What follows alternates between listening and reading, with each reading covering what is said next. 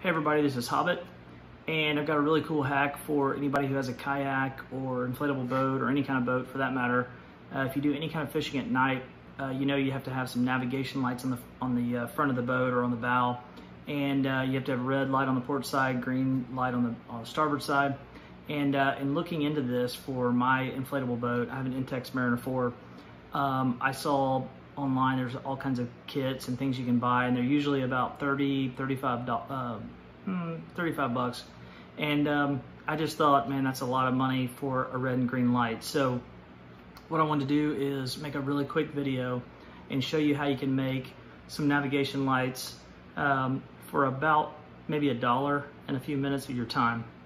So what you're gonna need for this project is just some Scotch tape and a red and green Sharpie.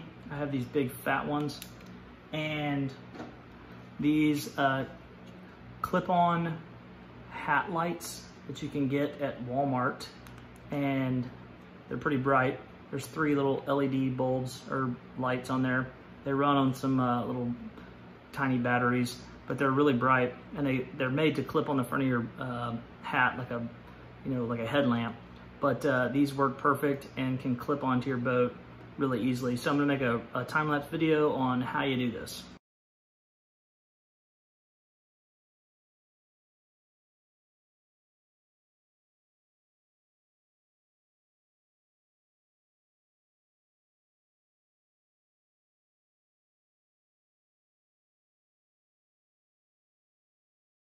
All right, I just made the video on how you put these things together.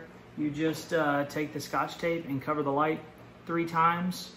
You cover it, color with the Sharpie, cover it again, color, cover, color, and then I just put 1 extra piece of Scotch tape on there just to keep it from like smearing or anything like that. And these things work absolutely perfect. You put them on the front of the boat, and these things are really bright. They're a lot brighter than you might think. And they work just like they're supposed to. You can do this for really any kind of light. I have some little lights that I got from Harbor Freight that have magnets on them with little hooks. You could use them on those if you want something a little bit brighter.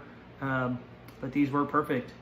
Hope this helps. Hope you try it out. If you do, post a picture, tag us at Hobbit Nobbin, and we'd like to see it. Thanks for watching.